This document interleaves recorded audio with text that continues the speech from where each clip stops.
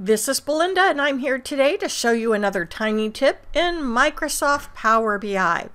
In this particular report you see on the screen, this visual at the top on the right is the same as the visual on the bottom.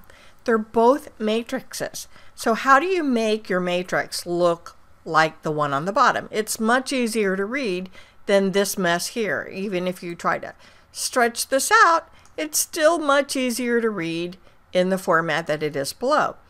The matrix is very similar to a pivot table in Excel. So we're going to basically do the same thing you would do in a pivot table to achieve it, which would be set it to tabular mode and remove the subtotals. So what we're going to do is I'm going to go ahead and select this. We're going to go into formatting.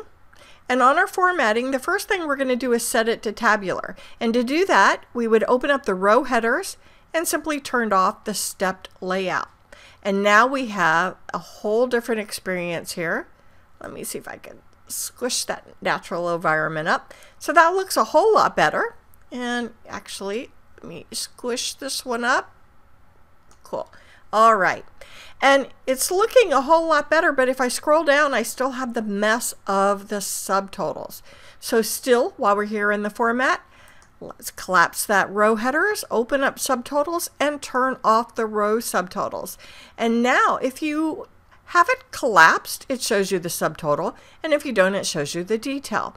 So this is an easy way to make your reports a little more powerful. Just don't mess up the column width like I have right here. And I hope this tiny tip helps you.